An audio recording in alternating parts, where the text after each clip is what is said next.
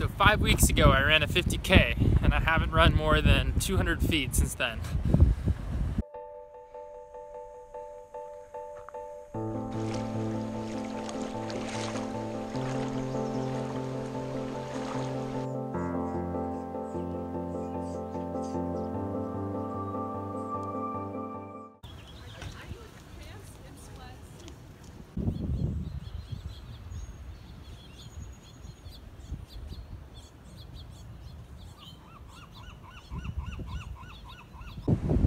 It's a really cold and dreary day out in Santa Barbara. This is Campus Point.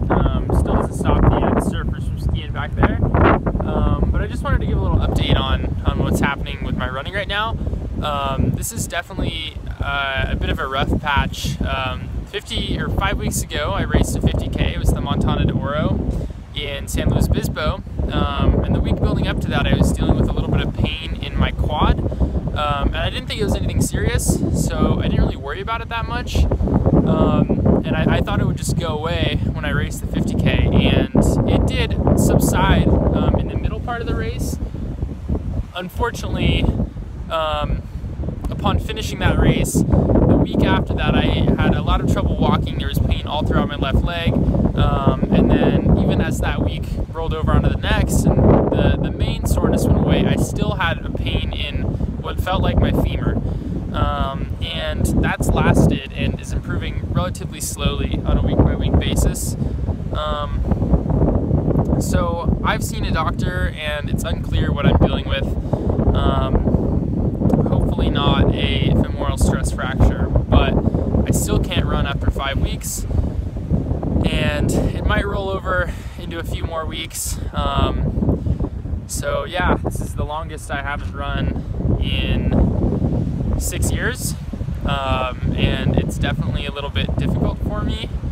The silver lining of this, I guess, is that I am definitely becoming more of a well-rounded athlete in general, because I've been lifting weights and rock climbing and cycling, whereas before I was totally scrawny in the upper body, and it might not be a bad thing that I'm spending a few weeks on something else, but no doubt I miss it a lot.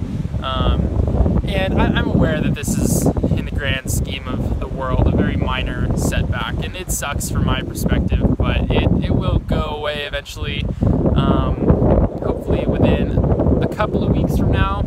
I'm really stoked to get back and training for the Cuyamaca 100K. My hometown of Chico is an amazing place to train, and I'm going to be there this summer, so I'm really excited to do that running. So anyway, yeah, this is a really big challenge for me, and I'm not so much worried about the fitness consequences of not running for 8 weeks or so. I just really want to start running again. It's killing me. Anybody that runs consistently probably feels the same way when they get injured. Yeah, this is the biggest challenge I've ever faced. I guess that's not too enormous of a challenge to face, but yeah, in my life of consistency, it's definitely a bit of a struggle.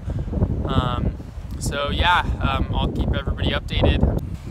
The reason I haven't posted in a while is because a while back I applied for the Salomon Running Academy, and in the early stages of my injury, I didn't know how long it was going to last, and I didn't want to publicly say that I was dealing with a long-term injury in case that swayed anybody's decisions, which is a little bit silly, but that's kind of the way it goes. But I did not get in, so that problem solved itself. Yeah, so I'm freezing right now.